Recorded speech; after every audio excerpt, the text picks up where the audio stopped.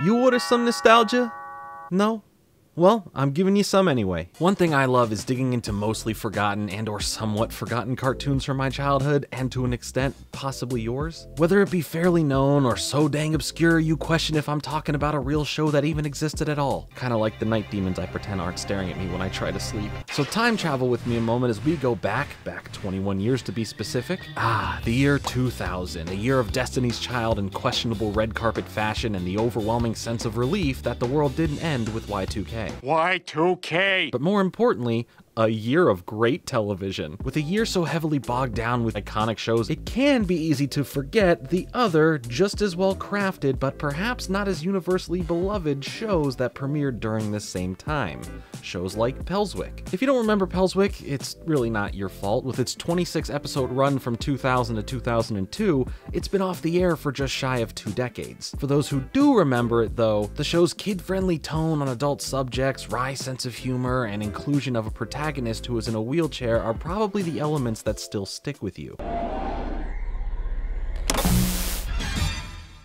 Pelswick, more formally styled as John Callahan's Pelswick, was a Canadian-Taiwanese animated kids show created and produced by Canadian production company Nelvana, but aired by Nickelodeon. The show was based on the newspaper comic of the same name by cartoonist John Callahan. The show, just like in its newspaper counterpart, follows around 13-year-old Pelswick Eggert as he navigates early adolescence from his wheelchair with the help of his 2 best friends, tech-savvy Ace and good-hearted but slow-witted Goon. Oh, and one more thing, Pelswick has a guardian angel only he can see who gives him long-winded, vague advice at various points throughout the episodes, and whose reasoning for existing is never explained or addressed. Nevertheless, there he is in all of his knockoff Mall Santa glory. A main focus and point for both the show and the original comic is that Pelswick lives a normal teenage life, dealing with popularity, crushes, and the local town bully just like everyone else at his school. Because of this, while him being in a wheelchair was occasionally a plot element, it was very rarely the main focus of the episode.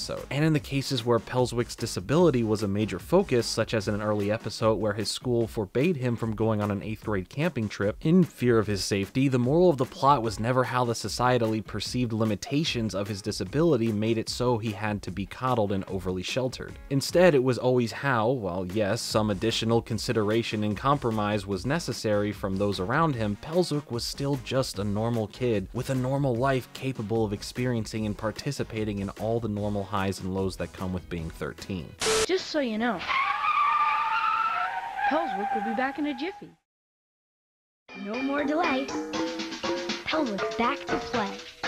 The origin of Pelswick and his story stem from creator John Callahan's own personal life story. At the age of 21, Callahan was involved in a car crash that left him a quadriplegic, a condition that is medically defined as someone who is affected with partial or complete paralysis of all 4 limbs and the torso. Over the next 6 years, through physical therapy, Callahan managed to regain partial control of his arms and upper torso, eventually making it possible for him to grip and control a pencil with both hands, which is how he drew his over 2.5 decades worth of comics. From 1983 to his death in 2010, Callahan's cartoons appeared in his hometown newspaper, the Portland Willamette Weekly, where they dealt with traditionally taboo subjects such as disabilities and disease, a fact that occasionally resulted in readers boycotting and protesting the paper, criticizing Callahan's comics as politically incorrect. Despite this backlash, Callahan never stopped writing his comics. The only reaction he ever cared about in response to his work was the reaction from his disabled readership. My only compass for whether I've gone too far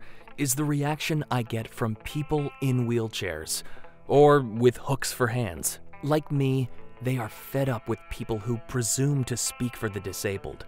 All the pity and the patronizing. He wanted to create something that his community could look at and see a reflection of themselves in, without all of the superficial input from those who could never fully understand their life experiences. He pulled from his own life and from others in his community for a lot of his work, not just Pelswick, but in other projects too, such as John Callahan's Quad, another newspaper comic of his turned TV show that also featured a protagonist in a wheelchair. But unlike Pelswick, Quad was adapted for Adult Swim and thus kept a lot of the dark humor Callahan had originally written. Dark humor that the Pelswick developers found best to tone down with their television adaptation since the target audience was kids. When the Pelswick TV show ended, it was less canceled and more quietly phased out due to low viewership, an easy feat to achieve by the network with its episodic plot style meant that there were no overwhelming questions or plot holes to wrap up. The reason for the low viewership and audience engagement during its airing has been speculated since the show's ending nearly 20 years ago, with the unconventional art style being cited as a possible reason. Or the fact that the show took, creatively, a lot of risks at once, including being seemingly based in reality yet with random fantasy elements that made it difficult for some audience members to view it as one or the other, and having mature humor about a range of political and adult issues, while being aimed at kids made it hard for any one age demographic to connect with. For whatever reason Nickelodeon had, when they phased out Pelswick, they phased it out completely,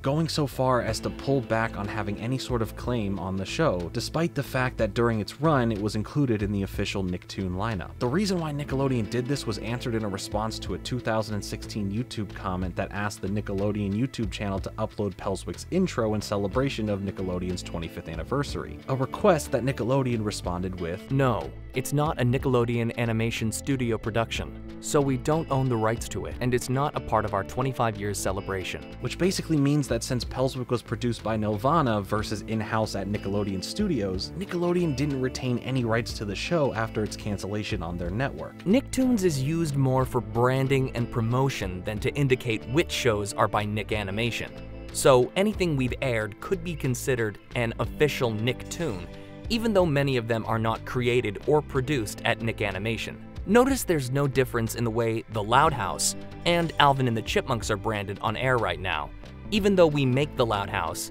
and Alvin is an acquisition. This would also explain why Pelswick wasn't included in any of Nick's other nostalgic promotional events over the years, and why the show stopped appearing on Nick, even as reruns, after its cancellation. Whether you remember John Callahan's Pelswick or not, read the original comics or didn't, loved it or hated it, there is no way to deny that it was an undertold story that did its best to push against the assumptions about people with disabilities that society has a tendency of falling into, while offering up a perspective view that some people may never have been privy to before. The show was unique in its time in every way, both in protagonist and concept, but also in art style, humor, and origin. It strove to achieve what John Callahan always wanted Pelswick to do, and it did so with heart and humor. Watching through the series again as an adult really put a nice perspective of what it was trying to achieve and say, and through this pouring out John's personal struggle, grievances, and experiences. Especially for the time, the show took a necessary risk in bringing something that not every person or kid watching could relate to, but was pertinent in understanding and seeing this perspective.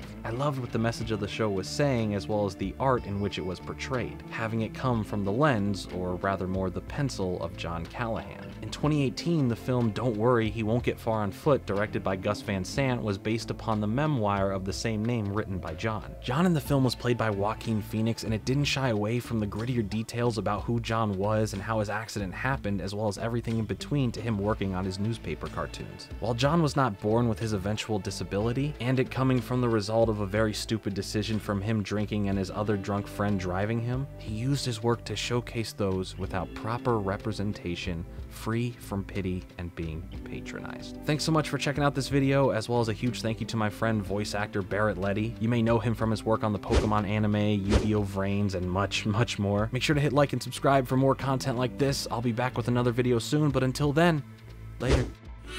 Ready? Tell me when.